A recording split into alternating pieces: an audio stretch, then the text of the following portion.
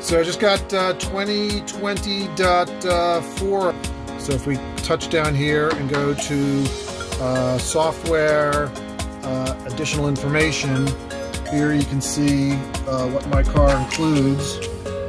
Here's some additional vehicle information from some other Model 3s and Model S's. Welcome to Tesla Life. If you like this video, please subscribe and share the video with your friends. And I would appreciate it if you'd press that little like button. If you're thinking of buying a Tesla, please use my referral code Nicholas4590. So I just got 2020.4, I believe.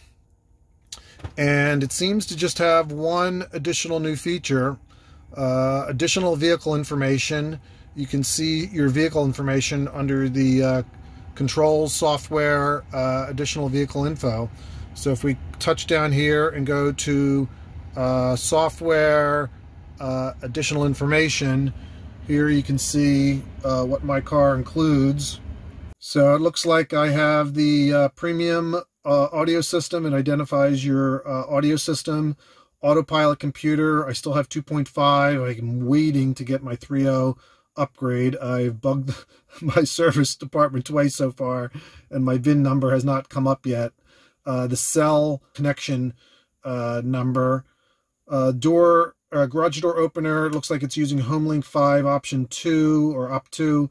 It must be the version of the HomeLink that is in the computer. I wonder if anyone has anything other than that.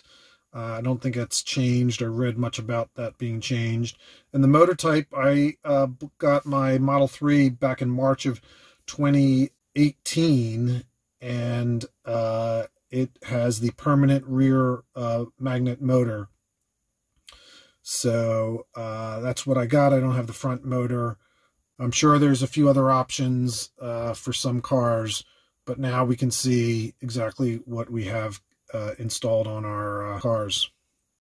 Here's an example I found of a Model 3 with the full self-driving 3.0 hardware and the front motor. It's an induction motor. Here's another Model 3.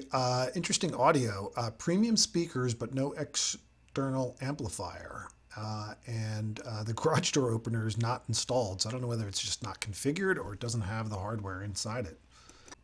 Here's a Model S with the adaptive suspension and full self-driving, the cold weather package, and notice that the motor type front is permanent and the rear is induction. That's a little different. So this release doesn't appear to have any fixes that I've outlined in my previous video, which is the staying in the left lane. Now, what I've read is nav on autopilot, staying in your left passing lane is solved with a 3.0 hardware upgrade. So I guess they're just not going to fix it for 2.5, and they assume all the cars will be upgraded to 3.0, or they're just waiting to do a fix at some point later.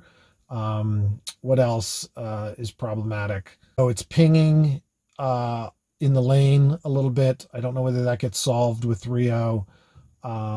The auto windshield wipers are still not ideal. Maybe they've gotten a little better.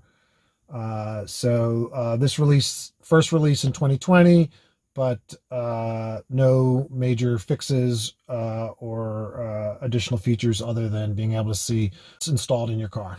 Thanks, everyone. Talk to you soon. Bye-bye. Hey, thanks for watching. If you like this video, please subscribe on the top left and share the video with your friends. My other Model 3 videos are here in the middle. If you want 1,000 miles of free supercharging, please use my referral code listed on the bottom. My Facebook, Instagram, and Twitter accounts are on the right. And check out my new channel, Pickleball is Life. It's a great game, and subscribe on the bottom left. Take care.